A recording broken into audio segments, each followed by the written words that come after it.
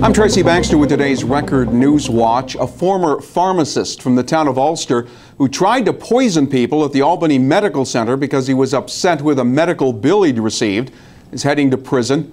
60-year-old Martin Kimber of Ruby was sentenced to 14 years behind bars today in U.S. District Court in Albany. The former Albany Medical Center hospital patient was caught on hospital surveillance video putting quantities of mercury and arsenic in food in the hospital's cafeteria in a scheme to get the facility shut down. At least one person had to be treated in an emergency room. Prosecutors said Kimber placed the poison on several occasions from March of 2011 to March 2012. Kimber had been employed as a pharmacist at a hospital in Poughkeepsie. At sentencing, Kimber labeled his past actions, quote, deplorable. A planned reorganization of the state's mental health system could spell the end for the Mid-Hudson Forensic Psychiatric Center in New Hampton. Representatives from the state legislature's mental health committees were holding a hearing at Middletown City Hall today to talk about the changes that would result in the closing of the Mid-Hudson Psychiatric Facility by 2017. Some of those speaking today said the state should make sure any finalized mental health consolidation plan provides adequate community-based access to vital services and programs. Unions representing workers at Mid-Hudson think the governor's proposal will shortchange people in need, as well as those currently working at targeted state facilities. We have members we represent who work at the Mid-Hudson Forensic Psych Center in New Hampton and are very concerned. They're concerned about job security.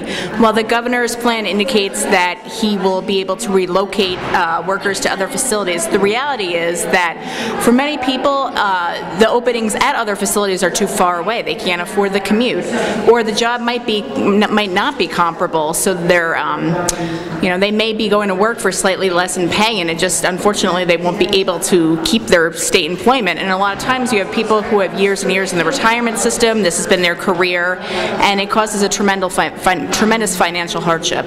Closure is part of a far-reaching state plan to overhaul services by consolidating 24 inpatient hospitals into 15 regional centers and creating more than 24 outpatient service hubs.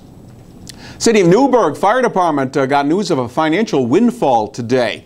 The department will be getting a $2.4 million federal Homeland Security grant that will allow the department to hire 15 new firefighters to not only fight fires, but to conduct code enforcement inspection work. According to Newburgh Fire Chief Michael Vatter, the federal staffing grant will allow the department to return to daily staffing levels that were last seen in the 1970s and early 80s. Meantime, Ulster County investigators don't think it's suspicious. The fire that destroyed a multi-family house on Route 42 in Shandaken yesterday afternoon.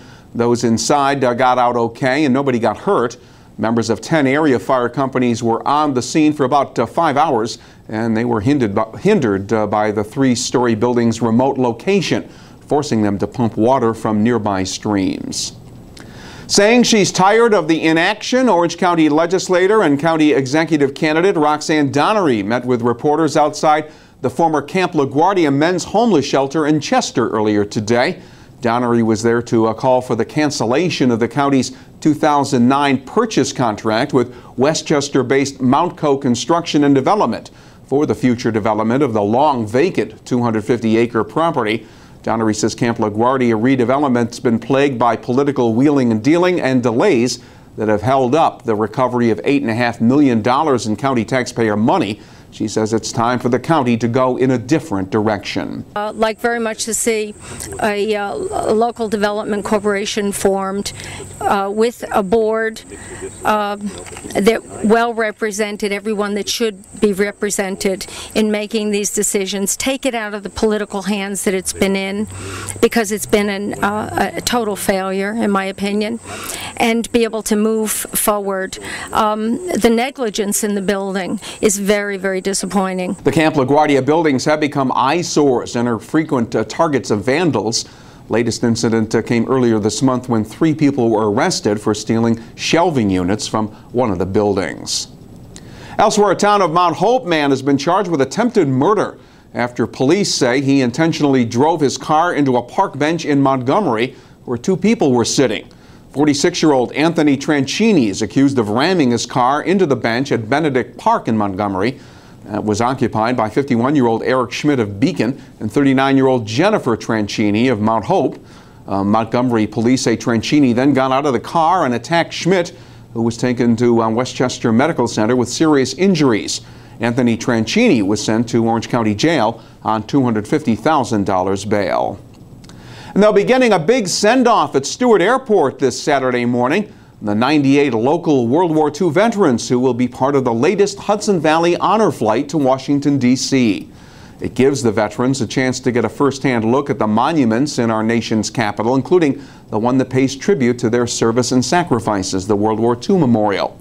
Honor Flight raises funds to provide the veterans with a free-of-charge day-long experience. This will be the third Hudson Valley Honor Flight. Committee members are hoping to follow up with future flights for Korean War and Vietnam War veterans. There's more nice weather on our forecast for Friday. Unfortunately, same can't be said for the weekend. Friday will be sunny and warm with temperatures reaching the upper 70s. Then clouds roll in. Saturday will be partly to mostly cloudy with a chance of a passing shower Saturday, and the highs will be up around 75 degrees, and there's more shower activity predicted for Sunday. We'll get the news and information to help start your day in tomorrow's Times Herald Record, and stay on top of breaking news all day long right here at Record Online. For Record Newswatch, I'm Tracy Baxter.